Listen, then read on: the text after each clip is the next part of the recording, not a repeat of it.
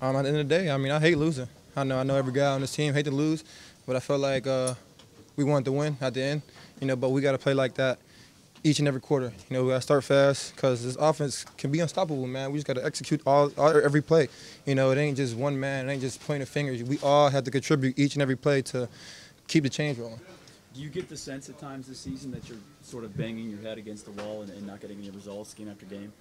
I mean, at the end of the day, you got to control what you got to control. I'm going to go out there each and every week. I don't care if we 0-15. I'm going to go out there and dominate whoever's in front of me. I'm going to continue to play with the dog that's in me, and just continue to just fight because I'm never going to quit no matter what.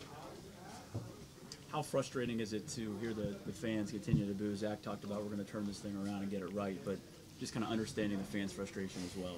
I mean, at the end of the day, we're playing. They're not. It's way different being inside the circle. At the end, like I said, man, at the end of the day, us as players, we control what's going on in the field. The coaches don't control it. Nobody outside, nobody controls it. We bring the juice. We have to go out there and score points. We got to go out there and move the chains, man. It's on us. Now, nobody else. It's us, the players. We play.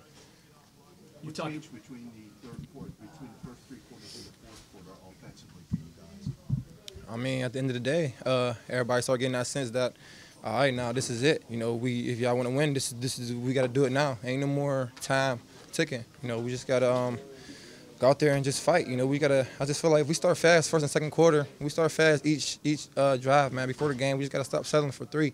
If we start turning 3 into 7, man, we would have blew them out. I know it's tough to diagnose. What needs to change in the red zone? Is it scheme, execution? What just execution. Just attention to details. Because we're in great plays, we're in great situations. We just gotta find the right receiver, or we just gotta find the right guy to block for the run. We just gotta just do a better job out scheming those guys. On third and goal and things like that, man. Because we're a much better team than what we're showcasing. Zach talked about guys needing to make plays, especially in the first half with a slow start. Is inexperience with a lot of guys out there that aren't usually playing in this offense, has that been a factor with this team?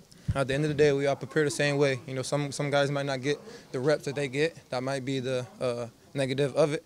But at the end of the day, man, if you want to make a name for yourself, if you want to go out there and make your family proud, make your name on the back of your jersey proud, you're going to go out there and make a play regardless. Just go out there and ask Andy what it is. If you don't know what you're doing, man, just trust yourself because we trust whoever coach put in there, because we practice with everybody here each and every day, man. So I trust anybody that goes in there, and when you get in there and get your opportunity, man, take full advantage.